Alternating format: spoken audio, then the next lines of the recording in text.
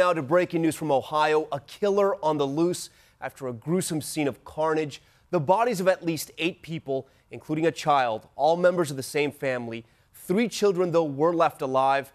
The bodies were found in several homes not far from one another. And tonight, the manhunt is on. ABC's Alex Perez is on the scene.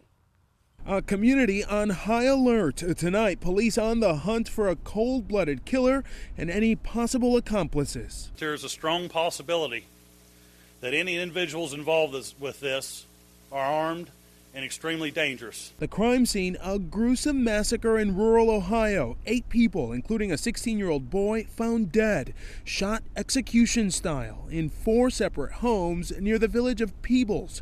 3 small children, including 2 infants, spared.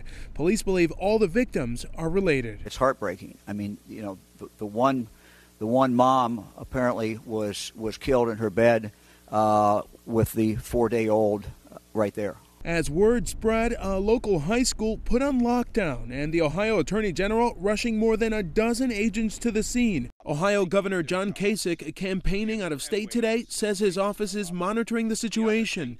He tweeted, "Reports we are receiving from Peebles are tragic beyond comprehension."